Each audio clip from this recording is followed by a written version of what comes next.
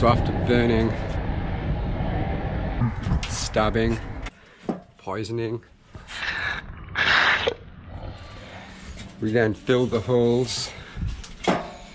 I forgot what I use now. It's this silica powder with a special primer. Rowan's just, there's little bits of bare timber. He's onto that. Alright, I'm in a slipway. It's first thing in the morning on a Saturday, and I dived on Narhval a few days ago, and I found little holes in the boat, and I've been paranoid of worms since Ballina being stuck in the mud for a few months, and I've come to Pelican slipway, which is this beautiful little slipway, and I've got Narhval sitting here. So one of the old boat builders said, you know, you find these little holes, the best thing to use is a kind of mortine. I hate this shit. I don't kill anything. Like, washing down the boat, we're gonna anti-foul it because it's out of the water. So got my mate Rowan here and Keith. Everyone knows Keith now. And my dad just turned up. He's cleaning the propeller. Obviously we're gonna fix these little holes in the worm, but bringing the boat out and having it up here for a couple of days, we might as well anti-foul it because it'd just be stupid not to. So using the hole here.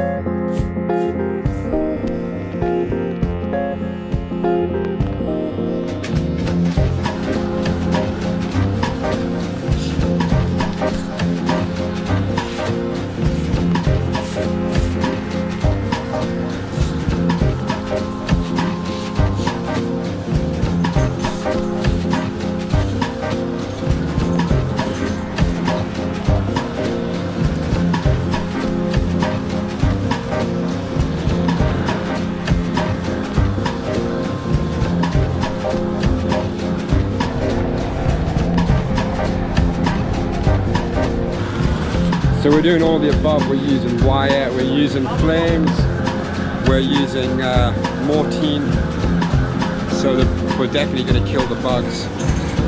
Use all the above.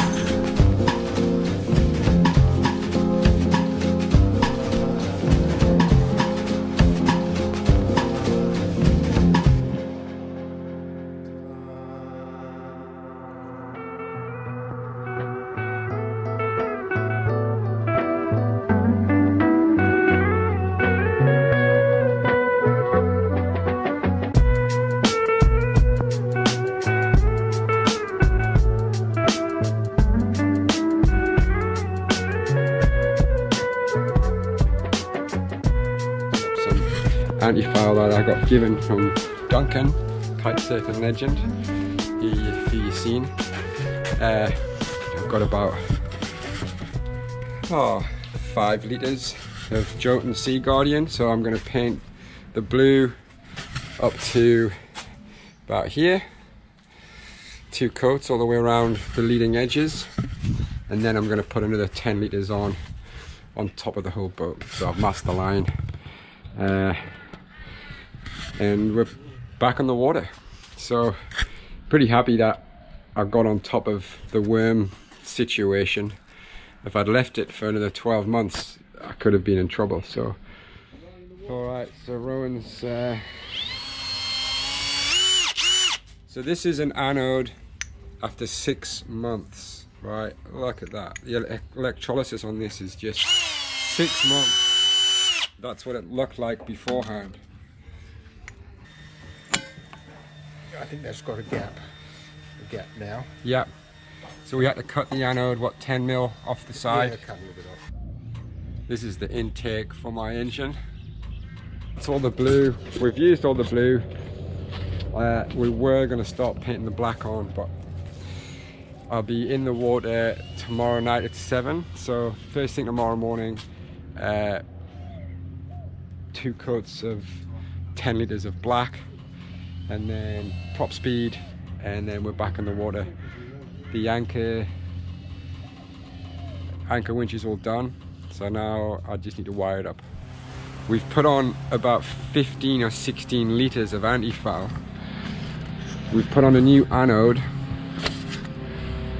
We got to cut the anode down to fit, and we've now just put some prop speed on, which is like a silicone, so you'd never ever touch this. So if the boat was sitting for a while and the barnacles get on there, as soon as you put the engine in gear, the barnacles fall off because they can't grip to the silicone.